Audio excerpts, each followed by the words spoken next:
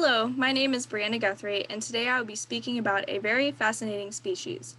For this presentation, I was asked to speak about an arthropod that was not an insect and that lives in an extreme environment. The purpose of this presentation is to prove that the Himalayan jumping spider has the most efficient anatomy to survive high altitudes. So let's begin.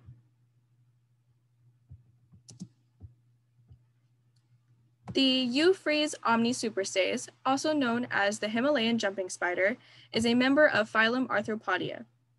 The species name omnisuperstes means standing above all, which suits this species best since they are located in rocky debris in elevations up to 22,000 feet inside the Himalayas, including Mount Everest. However, this species can be found throughout the world in places like Europe, the Americas, Asia, Africa, and Australia. The females of this species have a total body length of about 5 millimeters, while the males being slightly smaller at about 4 millimeters or less. Both sexes are generally dark brown in color, with some paler and whitish hairs, and a metallic sheen on their head. However, the males tend to be darker, and the abdomen is black rather than brownish black.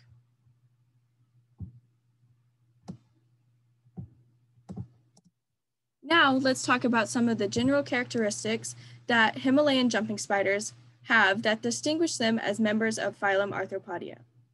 The first characteristic is that they are coelomates, meaning that they have a true body cavity that contains all the organism's vital organs.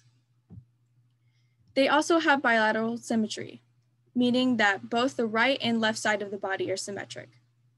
Next is all spiders have segmented bodies in the sense that they are separated by their abdomen and cephalothorax. Another general characteristic of arthropods is that they have jointed appendages that are attached to their exoskeleton for flexibility and movement. The last general characteristics of all arthropods is that they all have an open circulatory system. This means that instead of a closed circulatory system of interconnected veins and capillaries, an arthropod's blood is pumped through open spaces called sinuses in order to reach tissues. And as you can see on the figure on the right, this is the anatomy of a spider. And you can see the cephalothorax, which contains the head and mouth parts, and then the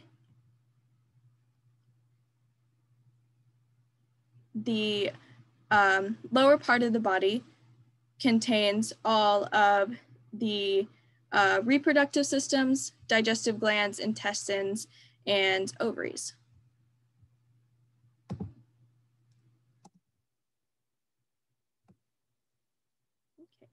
What makes the Himalayan jumping spider so interesting?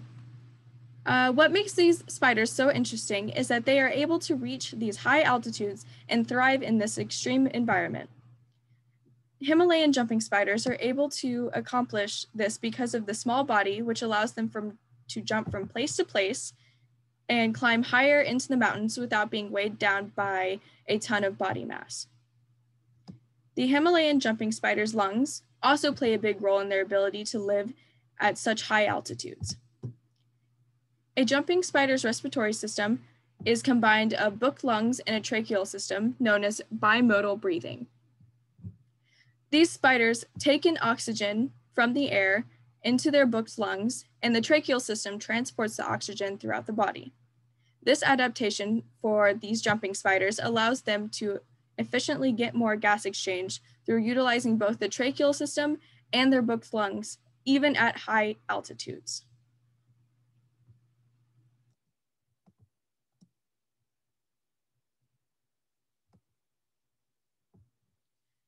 What is considered unique or unusual about the Himalayan jumping spider is that they have a much smaller body than other species of spiders, and these spiders have shorter legs than other spiders. Another form that is unique to the jumping spider is their eye arrangement. Jumping spiders have 4 eyes on the front of their face, and the other 4 are located on the dorsal surface of their cephalothorax. What is even more unusual about these spiders' eye arrangements is that the two center eyes is even bigger than the rest of their eyes. thus giving them an alien-like look. So as you can see in the pictures on the presentation, I have at the top a picture of a Himalayan jumping spider. And as you can tell, the two center eyes are much bigger than the others that surround the cephalothorax. Now, as you can see, the Himalayan jumping spider is much smaller than the brown recluse that is at the bottom of the presentation. And the legs on the brown recluse are also a lot longer than the Himalayan jumping spider. This is because the short body and short legs allow the Himalayan jumping spider to jump a lot higher than a brown recluse would, because their legs are so much longer and their body is so much bigger. Next is the unusual function of these jumping spiders. The unusual function is that, of course, they jump. Most spiders typically do not have the ability to jump. Rather, they crawl on surfaces or the silk that they spin. This unusual function allows the Himalayan spiders to live in high altitudes that have steep inclines, such as the Mount Everest. As you can tell in the picture, there is a lot of high inclines and not a lot of things where you can grasp onto. Therefore, by the Himalayan jumping spider's ability to spin a line and attach to one object and then jump to another object and keep that line there allows them to act as if they are mountain climbers and climb up and down these very extreme inclines on these mountains.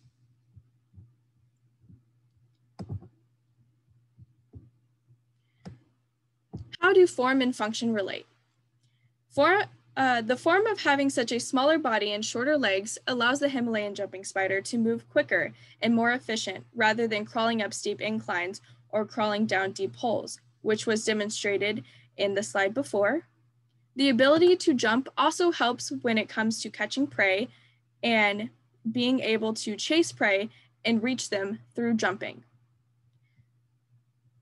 The form of the unusual eye arrangement of the jumping spiders and the function of jumping are related in the sense of catching prey by how the center eyes focus on chasing the prey, while the other eyes around the cephalothorax are used for navigating while tracking and being able to focus on things around them, as well as the prey, which is very crucial when it comes to having to jump over objects while chasing another species.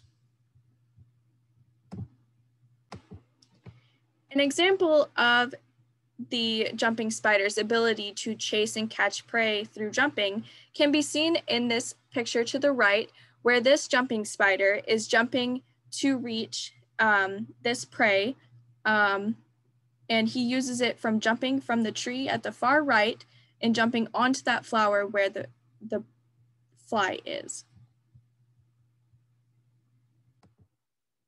In conclusion, the anatomy of the Himalayan jumping spider is adapted specifically to be more efficient in hunting in high altitudes. By having a smaller body, shorter legs, and a double respiratory system, allows for the spider to run and jump for long periods of time without being weighed down by its body mass or need to take in more oxygen. The spider's eye arrangement benefits its ability to jump by how the spider is able to focus on what is right in front of them and what is around them in their environment at the same time, therefore resulting in the Himalayan jumping spider having the most efficient anatomy to survive high altitudes. Lastly, here's a list of my references of information and images that I used throughout this presentation.